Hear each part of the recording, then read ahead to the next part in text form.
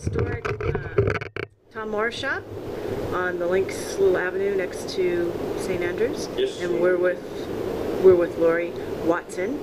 He's the communications manager for Tom Morris. And he's standing right in front of the fireplace. That was... This would have been part of Tom's original shop. So he actually launched his company in 1848, but he opened this shop in 1866 where he traded out. So this would have been the fireplace where he would have kept himself warm overlooking the 18th green of the golf course, which is just out the window there. So through the long winter days and nights we have here, he'd have probably warmed himself and possibly even done some work in terms of he would have made golf clubs here, made golf balls here. So it would be part of the process in terms of finding the irons and the tips. You can see some of the marks we've got here on the floor. The Lynx Trust took over the shop in 2010. We stripped it right back, took away all the shop fittings that had sort of built up over time here.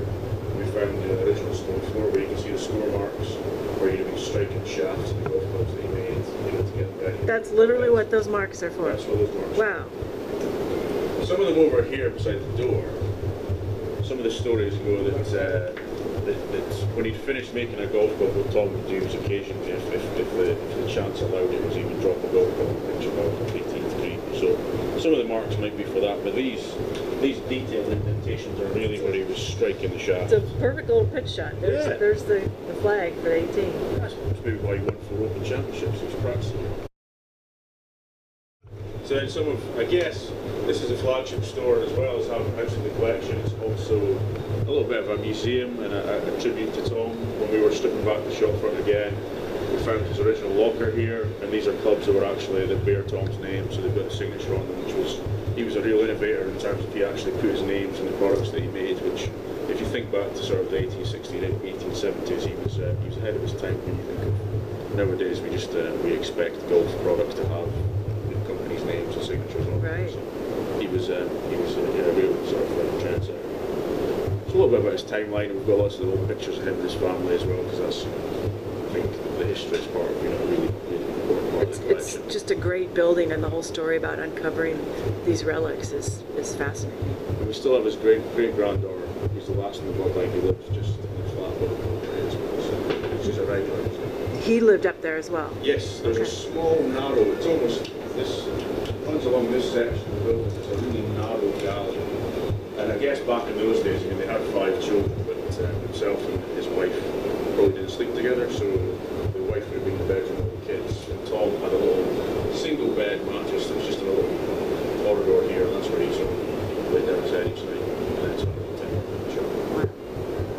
Well, let's talk a little bit about some of the products. Clothing, sure. Yeah, what sells? What's the hot items? Oh, everything sells. But what are really popular, specifically here in St Andrews, are these the polo shirts. So this is the Nair Nikon polo.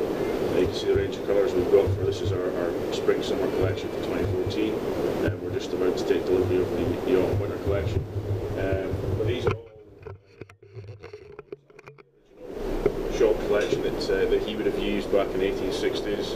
These are the replicas of the kind of original labels that Tom used on the products that he created. And then obviously we've got the familiar sort of image of Tom there, a way to strike a shot. And that image came from a photo Yes. of him? Yes. Pictures of him that we have through here. I think it's as he's about to strike a shot from the Arnie Club, actually the first team. Good. It's quite a famous picture of him, so it's recreated and replicated a lot of the clothing. Probably, not everyone's as prominent as that, some of them are hidden with labels inside, but every single garment has that image of Tom somewhere. But that's a real keepsake, so obviously yes, that's why. Yeah. Good. Okay. And I think there's a cashmere jacket. Yes. When we launched the first collection in Orlando in January 2013, I think we attracted a lot of attention with our blazers because they really stood out. I remember it. Patches. Yeah, the whole display, the whole booth is what got people talking. Yeah, and I think this really caught a lot of people's eye and their imagination.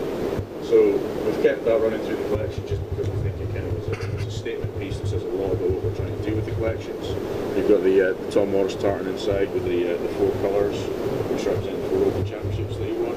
So we're kind of always trying to tell the story of Tom. Really nice sort of lifestyle collection. tartan was made just for the Tom Morris name. Specifically made for Tom Morris, and it's registered with the tartan register. I don't think I realized that it represented the 4 Yeah, championships. We've put a lot of thought into each Yes. of the little details that we try to bring the story through, you know, because they can stand alone as garments, but we really want to tell a story that's all behind everything that we do. So, you know, the tartan is a good way to tell that story. Tell the story about the signature on that cap. So this is the signature. This is you can see there in detail. So again, we've replicated that on a lot of the flat caps and some other elements. Again, this was just taken off of a paycheck. A paycheck. Yeah. So we just hopefully the check's still works. If it hasn't by now. No, yeah, right. It's good. Good. Well, Lori, thank you so much My for pleasure. Thank you very taking much the for time. this.